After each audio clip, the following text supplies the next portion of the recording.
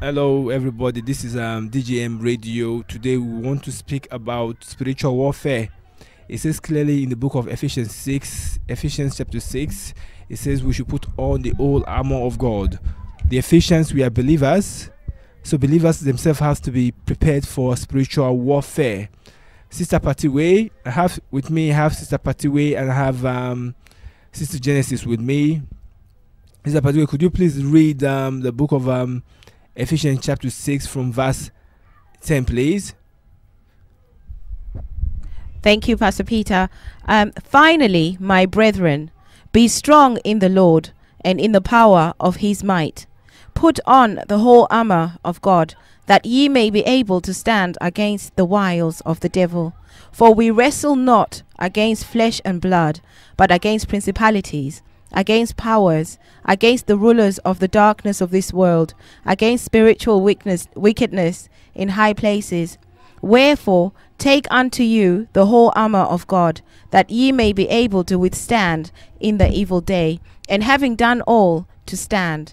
Stand therefore, having your loins girt about with the truth, and having on the breastplate of righteousness, and your feet shod with the preparation of the gospel of peace. Above all, taking the shield of faith, wherewith ye shall be able to quench all the fiery darts of the wicked, and take the helmet of salvation and the sword of the Spirit, which is the word of God, praying always with all prayer and supplication in the Spirit, and watching thereunto with all perseverance and supplication for all saints. You remember, he said we should put on the whole armor of God and to fight spiritual warfare. He said we wrestle not against flesh and blood, against principalities, against powers, against rulers of darkness, against spiritual wickedness in high places. In Revelation chapter 12, said the devil took 1/3 of the angels in heaven. The fallen cherubims, they are called principalities, while the fallen seraphims, they are called powers, while the fallen normal angels, they are called rulers of darkness. In the spiritual warfare, we have 8 weapons. 8 weapons. Out of the 8 weapons, 5 are defensive, while 3 are offensive. Sister Genesis, could you read? Could you first mention weapon 1 first? Belt of truth. Belt of truth. If you read the book of John chapter 14 verse 17, it says the Spirit of truth, who is the Holy Spirit. The belt of truth means the Holy Spirit. For you to be able to fight spiritual warfare, you need the help of the Holy Spirit. He is the belt of truth. It's the number 1 weapon for spiritual warfare. Sister Genesis, could you read? Could you mention the second weapon? The breastplate of righteousness. Breastplate of righteousness is very important for warfare. Breastplate of righteousness, that means you have to be right with the Lord. That is what will protect you from the enemy, because Romans 6:16 says we are slaves to who we obey. When you have the breastplate of righteousness, that means you are right with God. You are doing things right. And when you are doing things right, that means you are not giving the devil a foothold. When you give the devil a foothold, then the devil can come into your life. So be wise matters. Ephesians 4 verse 27 says, do not give the devil a foothold. When you put on the breastplate of righteousness, that means you are right with God. That is second weapon, protective weapon against the devil. Sister Genesis, could you tell us which is the third weapon against the devil? Your feet fitted with the preparation of peace. Your feet, hear the word, your feet fitted with the preparation of the gospel of peace. That means no matter what, you must have to stand your ground. You know what the word says. Don't compromise. You stand steady to the word of God. Your ground stands. Don't, because under pressure you are a Christian today, tomorrow you are not. Under pressure you are willing to compromise and do something that is not according to the word of God. No matter what, you must have to stand your ground. That is the third weapon against the devil. That is a defensive weapon. When you stand your ground, it's hard for the enemy to get to you. But when you don't stand your ground, because out of pressure, you might decide to do something you are not meant to do, because from fear you can disobey the Lord. What, Sister Genesis, could you tell us what is the next weapon, the fourth weapon, please? Shield of faith to quench the enemy's arrow. Hear the word shield of faith, to quench the enemy's arrow. That means the devil, they are equipped as well. They have what they call an arrow. In the book of Ephesians 6, the arrow is described as a flaming arrow. That means that can be a spirit, because sometimes you can be shot with an arrow of the enemy. It can shoot you with the spirit of anger, for you realize you start getting angry. It can shoot you with the spirit of depression, you start getting depressed. It can shoot you with the spirit of lust, you start having lustful desire. But it said for you to protect yourself against the enemy's arrow, you need to have the shield of faith. What is he talking about here? Romans 10:17 says, faith cometh by hearing by the word of God. So you can protect yourself with the word of God. That is the protective weapon. The shield of faith. You have to believe. Faith comes by hearing. When you hear, even though you feel discouraged and you hear the word of God, you will revive and say, I will make it. I'm the head, I'm not the tail. So when you are down, to protect yourself from the devil, you need to know the word. Because the devil can tell you are not going to make it, but you say the word of God says, I will make it. That is what is called the shield of faith. The shield protects. When soldiers, they have shield can protect you from distance. So the word of God can protect you from distance. And the word of God that can protect you is the word of God you know. So that is why it is good for you to read the word of God. Because sometimes you can be a single man or a single woman and you are in love with somebody and you are tempted to get into sexual immorality. But if you now know the word of God says, flee from sexual immorality. That is a shield that will protect you. You say the word of God says. Because you believe that word, that is the faith you have in that word, then you will be protected. That is the fourth weapon to fight against the devil. Sister Genesis, could you tell us which is the fifth weapon? The element of salvation. Element of salvation. Because among soldiers, the head is a delicate part of the body. The head is where your program is. Let me use that term. The head is where you have your computer, your microchips. If the head goes, the body goes. All your feeling has to do with your head. It says you should have element of salvation. That means for the armor of God to work, you have to be saved. Saved. Romans 10:9-10 says, if you confess with your mouth Jesus is Lord and believe in your heart that God has raised him from the dead, you will be saved.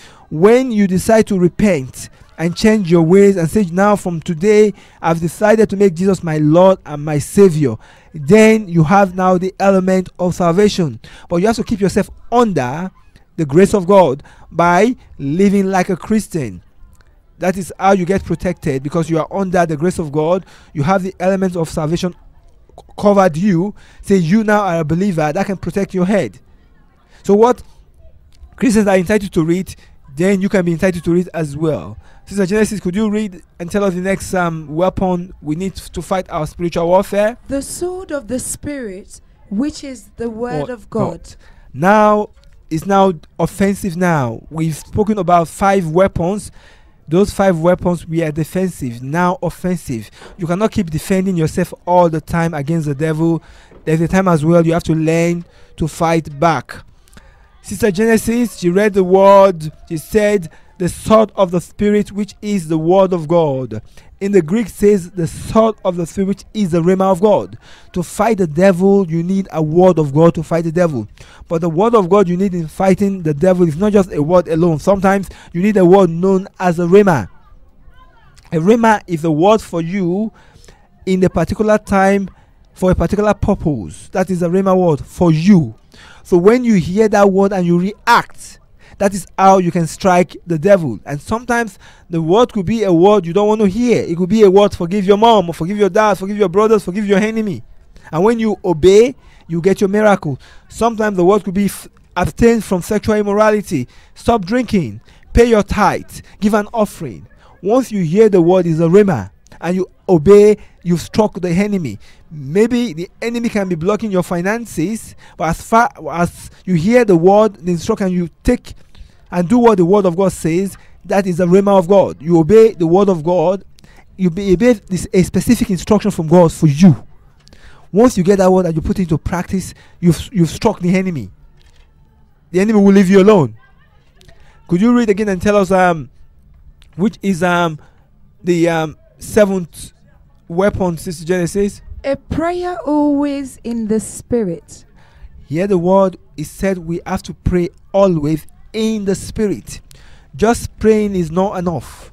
We have to pray in the Spirit means we have to pray from our inner person. That is praying in the Spirit. It's not talking about praying in tongues. Now, if you read, it says pray in all kinds of prayers and pray in the Spirit. You have prayer comes in different versions, but it has to be in the Spirit. And for it to be in the Spirit, we have to be led by the Holy Spirit. Because John chapter 4, verse 23 and 24 says, God is Spirit. Those that worship Him must worship Him in spirit and in truth. A weapon to fight the devil as well can be prayers, but the prayer has to be a specific prayer in the Spirit. Sometimes the prayer you even really need is to cry to the Lord and say, God, have mercy on me.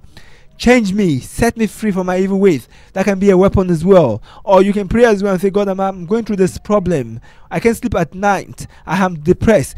Deliver me. And you cry out to the Lord. That is a weapon as well. As you cry out, the Lord, the Bible says, the ear of God is attentive to the cry of the righteous one. When you cry out and the Lord hears you and He sets you free, that is a weapon as well to fight the devil. Now, Sister Genesis, what is the last weapon? And pray always for the saints. Hear what it says, pray always for the saints. We should not be self-centered. We should pray for one another. The question is, who are the saints? The saints are believers. Pray for everyone. Pray for your archbishop. Pray for your pastors. Pray for your mom. Pray for your dad. Pray for your friends. Learn to pray for people. Let people's problem becomes your problem. We are our brother's keeper. We have discussed the 8 weapons how to fight against the devil. 5 weapons is defensive, while 3 is offensive. Sister Genesis, my wife to be, I thank you very much. And Sister Patiwe, I thank you very much. One moment, we should know the word of God says, Hosea 4 verse 6 is a lack of knowledge, my people perish. Before you fight a warfare, it's good to be aware who are you fighting against. There's a book written by the Archbishop. It is called Be Wise, Evil Spirits Are Real. Hear the word be wise, they are real. So if you read this book, they will give you an awareness of the power of darkness. This book is only £10, and you can read this book and read it and read it. You can have the book for 5 years, 10 years. You can keep reading the book and have the knowledge of the power of darkness. The book is £10 plus postage. Postage is £2. So what you do if you want the book, all you have to do is to give us the ring. There's another book as well called Effective Prayers. The book is £10 as well, plus £2 for postage. That is £12. £10 for the book, £2 for postage. Just to pray is okay, but you have to be effective. You should not pray in random. This book will teach you how to pray effectively as well. And there's another book as well written by the Archbishop. This book is called Receiving Abundant Blessing. This book is only £4.99 plus postage is £6.99. If you are interested in any of this book, you ring the ministry number. The number is 02073580303. Repeat, 02073580330. Ask for the bookshop, then the book will be sent to you. You get the book within few days. We have to be wise and study our Bible. God bless you. Thank you very much, Sister Genesis, and thank you very much, Sister God bless you too, man Patiwe. of God.